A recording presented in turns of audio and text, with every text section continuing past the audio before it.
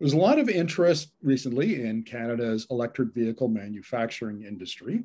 And we started off a little slow, but we're catching up now. And I want to talk to Flavio Volpe, who is the head of the Automotive Parts Manufacturers Association, about a really interesting project they're working on. Welcome to the interview, Flavio. Thanks for having me. Like, why don't you just give us an overview of Project Arrow? You know, in March 2019, there was a guest of the Prime Minister at the throne speech in Ottawa, sat there in the Senate chamber and listened to the speech say, look, our target is a net zero economy by 2050. And here's the challenge to all the industries. Think about how you're going to get there. Start thinking about it now. It's sooner than you think. And you know, I got back to the office here and we had been working on technology demonstration fleets for 5 or 6 years, meaning we took cars, usually Lexuses that are made in Ontario.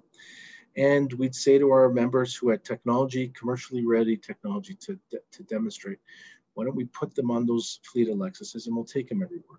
You know, Consumer Electronics Show, LA Auto Show, or tech demonstrations at, you know, GM, Toyota, Mercedes, Tesla. But we got back here and said, here's the Prime Minister's challenge. Why don't we drop a gauntlet in return? And why don't we put our money where our mouth is on this claim that in Canada, we make every single part of vehicle components, everything from the wheels to the driveline to body to power electronics to alternative propulsion. So we came up with this idea that we would launch a all Canadian designed, engineered, and supplied zero emission lightweight vehicle. We borrowed shamelessly from one of the other Canadian myths and stories of what Canada could do on a clean sheet. You know, of course, the Avro Arrow. What we wanted to do was conjure up that generation. Never mind how that ended. You know, we're not selling cars to the American military, but what could we do to launch a project? And so that was the genesis of let's build our own car, and we've got 380 companies that want to do it with us. This is a concept electric vehicle. It could be manufactured in Canada. Right. You kind of launched it at the Consumer Electronics Show in Vegas in January. And you've got a schedule here for rolling it out on tour in 2022, I understand. That's right. That's right. So we launched it in January 2020. We did a design competition that resulted in a design in October of 2020. Went for RFP for suppliers last CES, 380 plus companies involved. We hired chief engineer of special projects from Aston Martin to be our chief engineer, and hired the former CTO at McLaren, and put together a team that between the Ontario Tech University in Oshawa and our virtual partners at the Windsor Essex VR Cave, we've got a schedule that puts a car together at the end of 2022, and we go back to CES in January 2023, but we're also building a virtual twin and a digital twin. Virtual for promotion, and then digital, of course, for potential production sequences, both of the components, but of the vehicle itself. Now, I understand how you could design this digitally. The industry is well set up for that. How do you put together the prototype? So walk us through that. So first of all, you hire somebody like Fraser Dunn, who with Aston Martin over 19 years, put together a lot of short run vehicles, including the Bond cars for the 007 films, which are, you know, this latest one, DB5, is based on a BMW E46 platform. Then, of course, the companies that we're dealing with and that we represent are tier 1 suppliers and tier 2 suppliers to original equipment manufacturers, to the car makers. And so what we're working with is, look, we put together, we bake the engineering, and then we work backwards with the companies that'll make the components. The ones that go on the surfaces, of course, have to be custom tooled and made. But a lot of the other systems, they kind of mix and match and get into place. Building the physical car is not an issue. We have enough time to do it, and it's going to be exciting to see it. Now, what do you do with it? And we're going to go out and promote Canadian suppliers around the world, but it's that digital twin that's really important. We want to show people that, look, hey, by the way, this is a production capable configuration. And does somebody want to build it? We're a trade association. I'm happy to partner with someone to build it, but I'm also putting together notes that we're going to give to everybody. You want my notebook on how to become a startup in Canada? We are doing all the homework. And we think there should be a startup culture here, just like there is in Silicon Valley. We've got the technology and we're better at cars. Well, I want to ask you about that because I've been arguing for a couple of years now that there's a difference in electric vehicle manufacturing, that it's simpler to manufacture, and it could allow Canadian startups to make niche vehicles for things like, our cold weather resource industries, forestry, right, mining, and oil and gas. Is that kind of what you're getting at? Well, certainly, the electric powertrain, of course, is a lot simpler than the internal combustion powertrain. The DNA of vehicles, 95% are the same, but it allows for those like companies like Miller Technologies that makes off-road vehicles for mining use in the northern mining regions of Canada, to be able to play in on an electric vehicle, mass electric vehicles.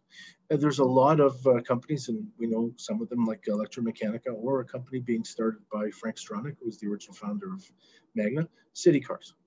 It is the evolution of vehicles through the electric or zero emission technology evolution, but also the way that governments around the world are treating vehicles, low speed vehicles, neighborhood vehicles, off-road, on-road, all things that started with, for me, one of the parting points is the congestion charge in the city of London, 15 or so years ago. Governments are very important to how consumers' relationships with their vehicles, what those dynamics are. And I think electric vehicles or fuel cell vehicles help to enable a whole bunch of other technologies and a bunch of other scales that Canada's really, really good at.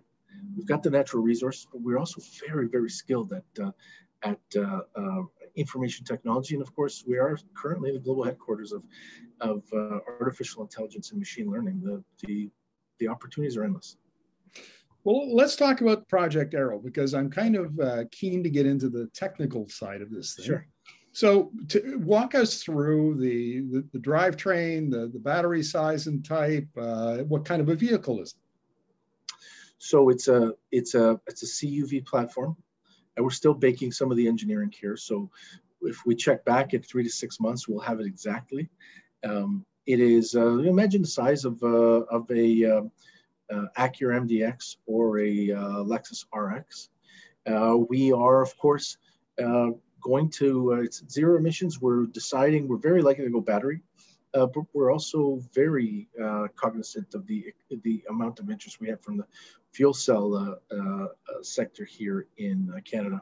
What we're likely going to do is we're going to do a battery electric vehicle with a standard range. Our targets are 500 kilometers. We're looking at different types of chemistries. Very interested in a Canadian company that just announced lithium-ion battery enhanced by graphene. This vehicle isn't just zero emission vehicle. We wanted to feature all of the autonomous, connected, interactive technologies that are available here in Canada. One of the orientations we're going to have in the vehicle is as a caregiver. A lot that happens in a digital world versus an analog world is an analog world. There is a time where a driver is either short or long-term incapacitated, or unable at the very least to meet the standards of safety to be on the road. Well, what can a vehicle do to help you with that? Whether you've got a condition or a condition comes on, or whether you're older, whether you've got deteriorating eyesight. The orientation of this car, there's going to be some surprises. We call that package of thought vehicle as a caregiver.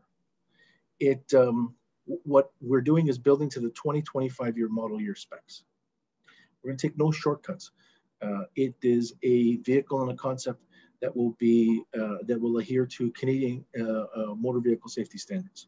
And what we can do in the concept is about this much in terms of those standards, but on the digital twin, we're going to go right to the end of it. It's the challenge we made to our suppliers to say, this isn't a science experiment. If you're going to feature something on this, make sure it's available for sale, because we're going to feature it to all the OEMs that we deal with. And currently the list that we deal with numbers 21. Well, One of the things I keep hearing from the experts that I interview around electric vehicles, batteries, and so on, is the technology is changing very, very rapidly. Right.